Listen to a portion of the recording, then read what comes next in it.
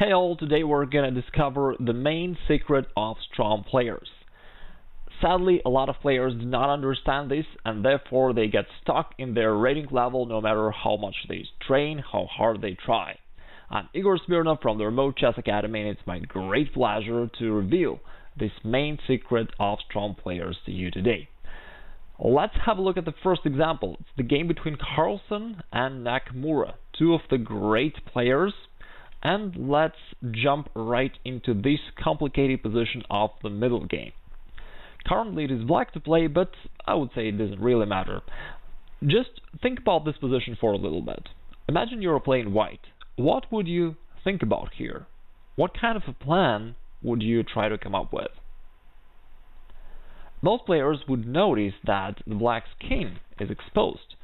It has only one pawn which covers the king, and therefore a lot of players would start thinking about some ways to get to that king, like maybe going rook to g5 somehow and then bring your queen there and then somehow deliver that checkmate on g7, something like this, or maybe just bring your rook to e1 and then go to the back rank mate or some sort of a back mate rank, something like this.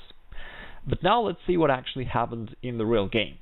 It was black to play, so Naka played rook to g6, attacking the bishop, and Magnus moved the bishop all the way back to e3.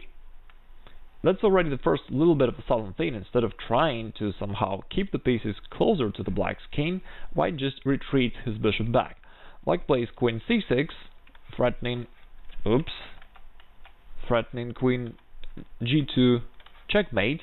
And here, Carlsen played knight d5, somewhat forcing an exchange, because now black can grab that knight with the bishop, and it's pretty much forced, because otherwise the knight is ready to jump to e7, attacking all the heavy pieces of black, which is again a little bit of a surprising moment. Why would Carlsen force an exchange of pieces? If the black's king is exposed, why not to try attacking it?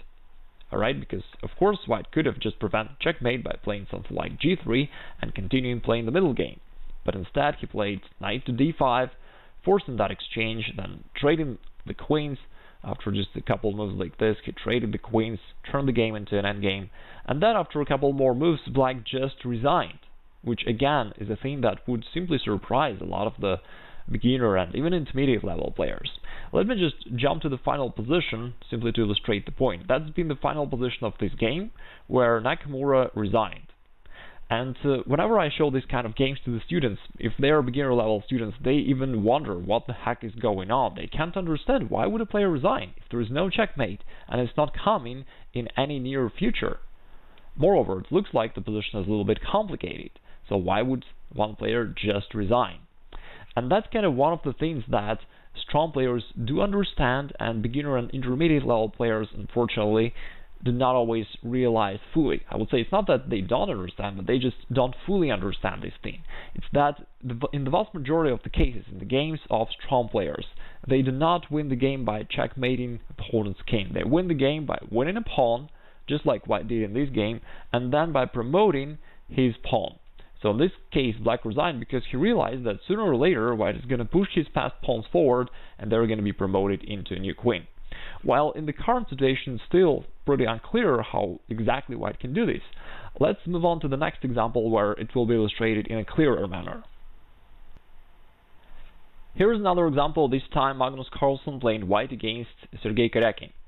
It is white to play, and a lot of players would assume that it's a totally drawish position, not too many material left on the board, and yet let's see how Carlsen proceeded here. First he played bishop g7, using a fairly interesting tactics to save the h5 pawn, because black can't take it. In case black tries it, white's king goes forward, and all of a sudden the black's king is somewhat under the different checkmating threats. For example, rook a8 is a very straightforward threat. And in case black goes with the bishop back, there is also quite an unusual checkmating position here. White can proceed with rook goes to f7, and black has no way to stop the threat of rook to f8 checkmate. Quite an unusual and pretty tactics. Anyway, it did not happen in the actual game, therefore let me return to the actual game station. Karyakin didn't fall into this trap, and after Carlsen played bishop to g7, Karjakin simply returned his rook to c6. Now Carlsen played pawn to h6. What's the purpose of this move? The purpose is to fix that pawn on h7, because white is gonna go for that pawn in a few moves. Let's see exactly how Carlsen did it. Karjakin played king to f7, preparing possibly that check, rook c5, so Carlsen returned his king there back, Black played king e8, and now can you find a way for white to go after that pawn on h7? It's fairly straightforward. He made that check, rook a8, and after king f7 he goes rook h8. And now Black already has a hard time protecting that pawn because king g6 would fail due to f5 check, and therefore Black is already in trouble. You may wonder, why would white need that pawn that much?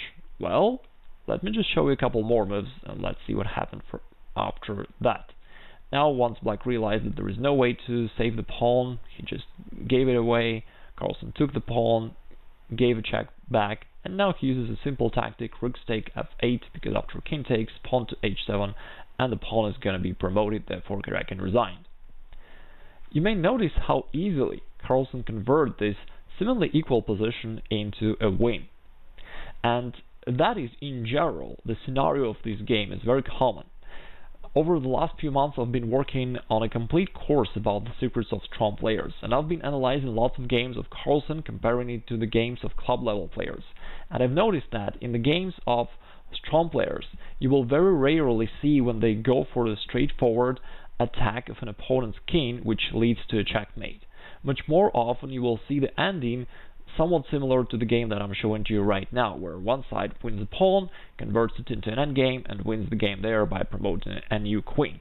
In the vast majority of the cases, the opponent would resign, of course, not waiting till the moment when you actually promote the new queen. And I would say that in the vast majority of the cases, when you follow up a certain super tournament, the commentators somewhat mislead you, because from all the games played, they would pick only those games which contain some beautiful combinations, beautiful tactics, and that would make false impression that that's the way these guys play, which is not the case. These are rather exceptional games. Alright, let me show you a couple more examples of how it usually happens in the vast majority of the cases.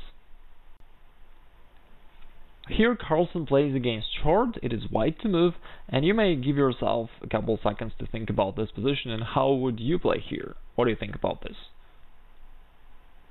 Obviously there are a couple of options that look equally good. At first you may think about the move like bishop to b6, attacking black, but it's not that much effective because after black exchanged the rooks, after something like rook takes d1, rook recaptures, and black can go knight d5, forcing the bishop to go back, and therefore we may say that this attempt rather failed. Anyway, let's take a move back and see what else can white do here. Instead of this, Carlsen played knight c4. And once again, when players observe the games of Carlsen, sometimes they even have a hard time figuring out what's going on there and what is he even doing. The knight was standing well in the central square. Why would he move the knight backward? The reason being, he follows his favorite strategy: attack opponent's weak pawns and also weak squares, because if you can see this weak square on b6, the square which is not protected by other pieces of black or other pawns of black, it means that white can land his piece there and it will put strong pressure on opponent's position. Even more so, we can notice that the knight takes aim at that pawn on a5, and white is gonna increase the pressure in the future. Let's see what happens. Then short traded the rooks, played knight to d5, Carlsen played knight to b6, putting the knight on a weak square. Short traded here on e3, or traded with the rook to b8, and at this point Carlsen realized that there is not much that black can do because he's somewhat paralyzed. Therefore he just moved the king closer to the center. Now black has a hard time developing his light squared bishop, so he played pawn to e5, and Carlsen immediately took advantage of the opportunity to attack opponent's pawns by playing rook to d5. Now both of the blacks' pawns are under attack, therefore one of them will be captured inevitably. In the game he played bishop e6 and Carlsen took the pawn on a5, and now that already gives him the very clear straightforward plan to win this game down the road. He has 3 pawns versus 1 pawn on the queen side, and therefore the white's plan would simply be to keep pushing his pawns forward gradually. Of course, I don't mean to do this just in such a straightforward manner. Of course, you need to secure these squares so that pawns can move forward safely, but in general that is his plan, to move the pawns forward, create passed pawn, promote it into a new queen, and boom, he's the winner. Let me just skip to the very final position of the game to show you what actually happened. So that's been the final position of the game, and short just resigned. So white just played pawn to a7, and on the next move he's gonna promote it into a new queen. You can see how this game ended. If you want to see the entire game and all the games fully, you can download them by following the link below in the video description. And here is the final example of this lesson. The white player is Ding Liren, the Chinese top grandmaster, and the black player is still Magnus Carlsen. At this point, again, the position that would confuse a lot of the players because the situation seemed to be imbalanced, with no clear plan for either side, and a lot of players would just be confused. They would be not sure what to do. But for Carlsen, it's never a question. He plays pawn to g4. What's the purpose of this move? As we already discussed earlier, the favorite strategy of strong players is to attack opponents' weak pawns, and before you can attack them, usually it's very good to fixate them. And that's exactly the purpose of the move pawn to g4. Black wants to make those pawns on h2 and g3 immobile, so that later on black can start attacking them. And it actually happened right after white played knight to a5, and black just played bishop c5, aiming to play bishop g1 on the next move, and all of a sudden you can see that the black's plan starts getting in shape. White played knight c4, black played bishop g1, white played knight e3, trying to counterattack black's pawn, but of course it can be protected easily. Carlsen played bishop e6, white traded the pawns on g4, and all of a sudden white found himself in trouble. The only way to protect that pawn on h2 would be to bring the knight back to f1, which is a very passive position, and black can just continue increasing his activity, bringing the king into the center and keep increasing the pressure. Otherwise, white has to give up the pawn, which would simply allow black to win that pawn and again start pushing forward his passed pawns on the king side. Carlsen won this game fairly easily afterwards. Again, if you wish to check out the entire game, you can download it by following the link down below. And I hope that overall you could grasp this main idea, this main difference that a lot of the club level players do not understand. It is that even though the purpose of the chess game is to checkmate the opponent's king, but that is rarely the winning strategy in the games of strong players. The favorite strategy of strong players is to go after opponents' pawns, and I have just shown you a couple of examples from the games of Magnus Carlsen, and I hope by now it's a lot clearer to you why is that Carlsen plays the moves that he plays. And of course it would apply to any other strong player just as well. Knowing this again will help you to find the right plan, because oftentimes students tell me, well, I know how to play in an opening, but in a middle game, which plan to choose, how to play in an endgame, I'm not sure. That's how you need to play. Go for opponents' weak pawns. Fix them just like Carlsen does it, and then go after them. In this lesson, I've shared with you the main secret of strong players.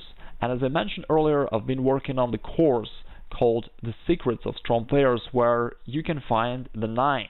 All of the secrets of strong players, the 9, which differentiates the strong players from the club level players. And knowing these 9 things, you can clearly see the blueprint of what kind of things you need to change or slightly adjust in your play so that you can move yourself to that expert level.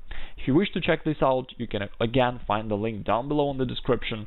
I hope you enjoyed this video. If so, give it a thumbs up. I appreciate your attention. Go crush your opponents and enjoy it.